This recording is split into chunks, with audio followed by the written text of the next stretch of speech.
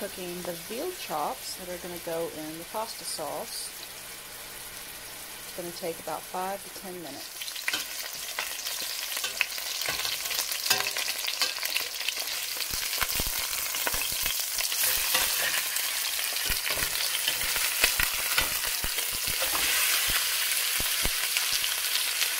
Getting nice and brown on first side, and do another 5 minutes and we'll be done. These are the meatballs, which I bake for about 10 minutes at 350. Just enough to get them halfway done. Veal chops are done enough to where they're halfway cooked. I'm going to sear the sausage links in the same grease and drippings as the veal chops. This won't take but a couple of minutes. I just want to get them somewhat brown. I've added the onions, carrots, celery, and garlic to the same grease and the drippings from the veal chops and the Italian sausage. It's all just going to kind of mesh together and get the flavors going. You want to cook it just enough that the onions are getting tender and the garlic is fragrant. You don't want to cook it too long because garlic burns extremely easy. Alright, we're going to leave that alone for a little bit and give it a few minutes to just do its thing. In this next step, I've added about 8 ounces of tomato paste. And this step is actually one of the most important. You want to saute the paste with the onions and garlic. And that's what's really going to get the flavors infused and make sure it's a very rich sauce. You're going to saute it for about maybe a minute, just enough to get it all well mixed. And then when this is done, I'm going to add 3/4 cup of wine, red wine, and 3/4 cup of water. The wine just makes it that much richer. Growing up, we used to use just water. But since I've been doing it on my own, I've chosen to add the wine, and I really like the enhancement of the flavor. Okay, it's all mixed with the wine and paste, and everything is blended together. The next step is I'm going to add 4 cans of tomato sauce, and for each can of tomato sauce, I add 2 cans of water. And then I just add my seasonings and the meats, and we're going to let it marinate for a couple of hours. And that's it. I've added the sauce from the cans, and now I have filled the cans with the first batch of water. 1, 2,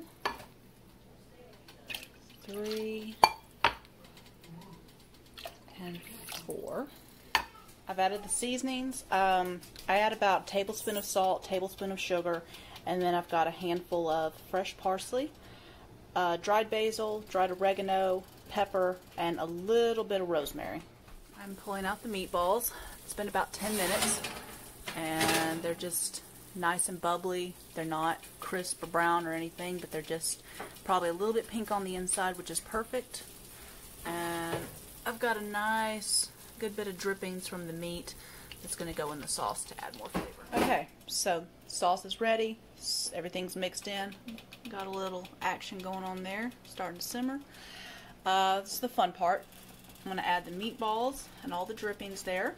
I'm going to add the Italian sausage and the veal chops. I have boiled eggs. This is something that my grandmother always did at Easter. We'd dye the eggs, and the next day she would throw them in the pasta sauce. I'm not going to add them till the sauce is probably halfway done, though, because this sauce is going to simmer for about maybe 3 hours, and that's too long for the eggs. I'll probably put them in there during the last hour. So, anyway.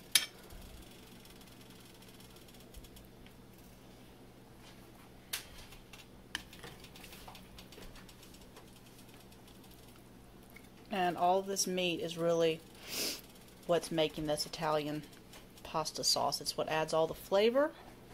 It's what makes it so rich. And it's also very typically Sicilian because they were poor. They didn't have a lot. So whatever they did have went into the sauce.